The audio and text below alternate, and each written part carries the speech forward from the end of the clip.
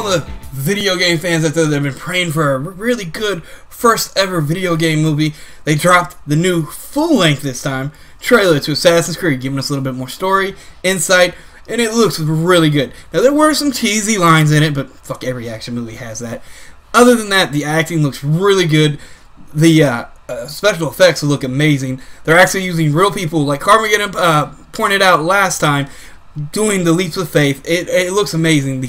The aesthetics of it all in the city of Spain, the ancient city of Spain, look amazing. The filter's a little yellowish for me, but that's what everybody does to do ancient times, so I'm just going to sweep that under the rug. That don't bother me. Like most people, they won't even notice. I wish to God they would stop using rock songs for Assassin's Creed, though. Like, first they had the Kanye West in the teaser, and now they got this, I'm a god, I'm a god, I'm a god. You have a great, amazing trailer with great actors, great action scenes, real stakes, going back and forth between the sci-fi world and this ancient fantasy world. Don't fuck it over with the music. But other than that, this has got me really hyped to see this movie, man. It's definitely taking the story from the games, but it's, you know, adapting it to a movie to actually make it work. That's what you have to do. For a wider audience, you have to adapt. But it's using the storyline of the Templars, the Assassins, and it's also doing the Astrago and the Animus, so it's all there. We're going to get into it. I can't wait for this movie to drop. Only thing that's worrying me is it's dropping around the exact same time as Star Wars Rogue One. That could really hit its bank account numbers. Even if it's like the best video game movie that will ever be made, dropping it around the time of Star Wars, that's iffy, because you might lose out on a lot of money just because of that. What do you guys think? Well, do you want to go first? I'll go quickly in my mouth. Go. Okay. Crap. I forgot. So, I guess I'll talk about something else until I get to that point where I remember what the hell I was going to say. But I think it might be a good strategy for them to bring it out around the time of Star Wars, because obviously, you know, Star Wars is going to make a lot of money anyway. People want to see Rogue One, so they so they don't have to worry about that. But I think the hope is, like, people will be like, oh, hey, nerdy thing. Oh, hey, other nerdy thing that we can see. And maybe they'll kind of pull people in, because they do kind of have that same combat technique. It's a little like, one's not as science fiction-y as the other one. The other one's more historic, I guess is the best way to put it. Yeah, maybe. But there was something that you said that I wanted to comment on, and I don't remember what it was. I should have wrote it down.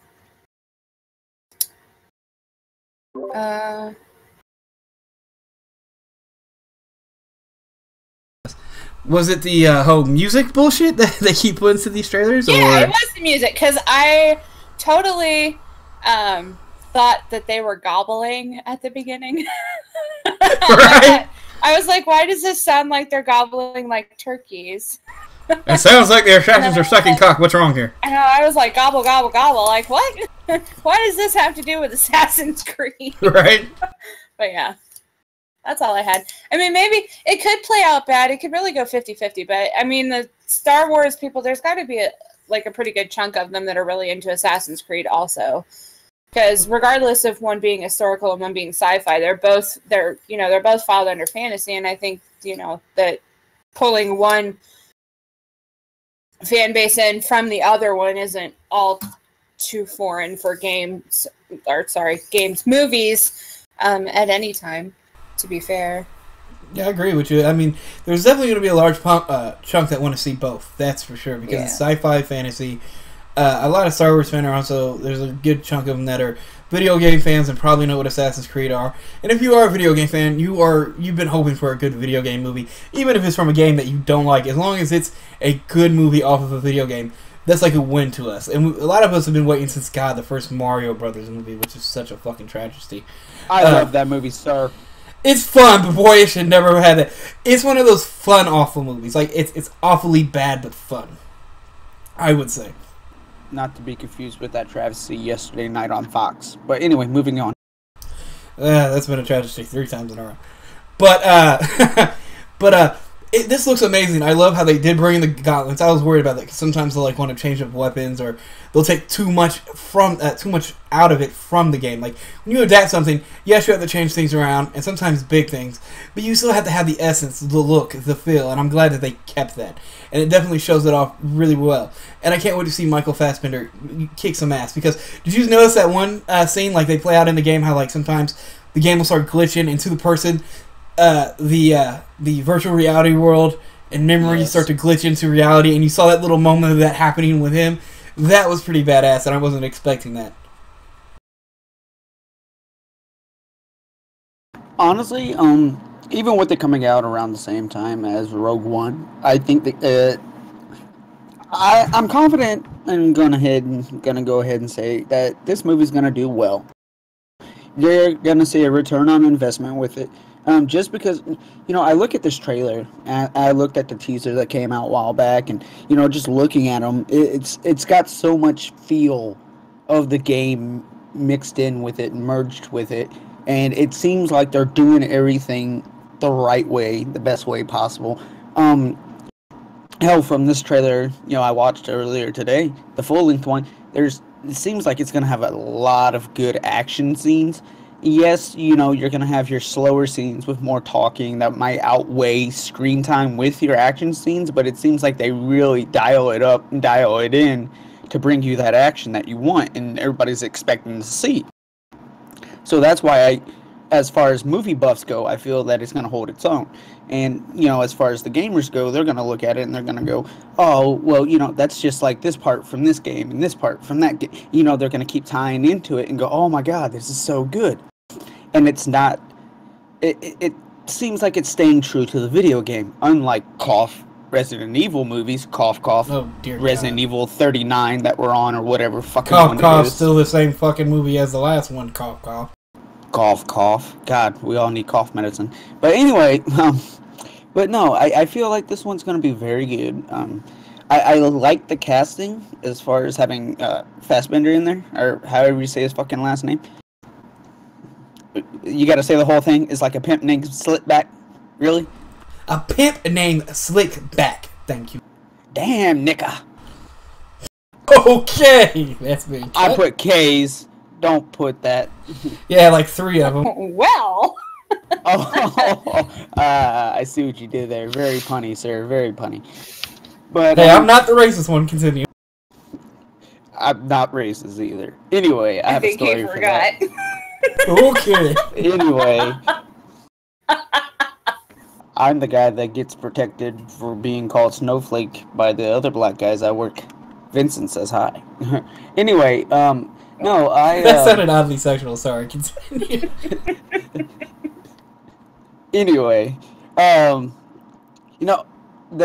filter, the yellow filter, yeah, it kind of bugs me when they try to do it, and it's starting to seem like a new age cinema thing where they do that stupid filter to try to set it back in this time or that time or whatever, when it used to be like, oh, the sun's setting, let's put in a yellow filter to make it look pretty. Now it's like, oh, it's fucking 1325, yellow filter everything. Bitch, motherfuckers did not see in yellow back then. You can make it red their goddamn colors. People might have been dusty back then, but goddamn it, not the environment. Yeah, it's not a constant sandstorm. What the fuck?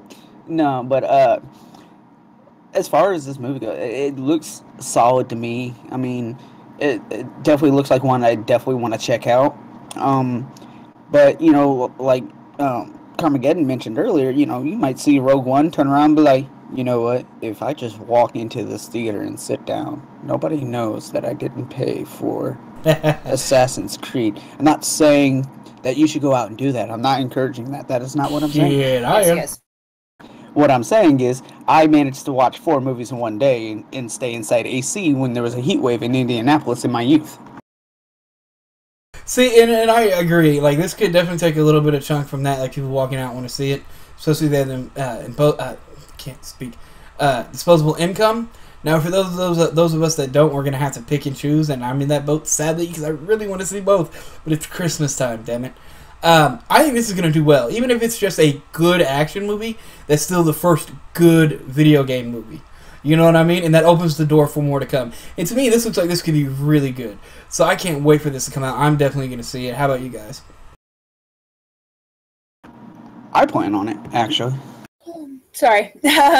Probably will. I mean, usually around Christmas time, New Year's, whatever, me and Deanne go out and see a bunch of movies and stuff. So I can imagine that we'll see it. I'm trying to remember what we saw last year. I think it might have been Star Wars. I think it was Star Wars. We saw it on New Year's Day. Yeah, because we all talked about it after I saw it, and after you guys saw it, we all like discussed it.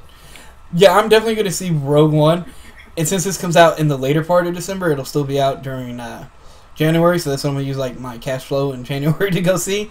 I like how it's not the same characters from any of the games. That means they're not going to ruin any of the canon. They're not going to maybe mess up a character. They're making their own that can also fit nice and snug with what's already happened in the games, you know what I mean? Without overshadowing it, without messing up any of the lore, you know what I mean? And I think they went right with making it not one of the main characters from the games. Yeah, I could see it. I would ruin it if it did. Because then it'd be just like making a movie out of a book. They'd be like, oh my god, this didn't happen. And now it's like, well, guess what, bitch? It's not even related. Fuck you. Exactly. So, yeah. Now, I will love to see how Michael Fassbender pulls off being a Spanish guy with a British accent who is pale white. If it's actually in España, you know, Spain, they are actually pretty pale motherfuckers over there. In case you didn't realize, on a globe, because it's in Europe. Oh, good job. All right, now he's starting to figure it out, ladies and gentlemen. And he's technically considered Latinos by Hispanics, so therefore they're pale. See, no, but in all seriousness, now you gotta teach him how to tuck his. No. You do not tuck the little Fassbender away, buddy. Let's talk about Fassbender. I was talking about you. And anyway. Your little pissing problem. Hey, just because it waterfalls down my balls don't mean that I ain't. Never mind. We'll stop there. I'll stop my rhyming. Hey. Oh. See, look, somebody got scared of YouTube now. I gotta cut this. Oh my god, no. We can't have that in there. He said vagina. Anyway, shit, you fucked me up. But no, I think he's gonna be able to I think he's gonna be able to pull it off because, you know, with him being British, they probably went through France to go to Spain to hang out down there for a few summers and shit, and, you know, probably heard how they talk all weird like and whatnot. Okay, I think that's the end of this topic.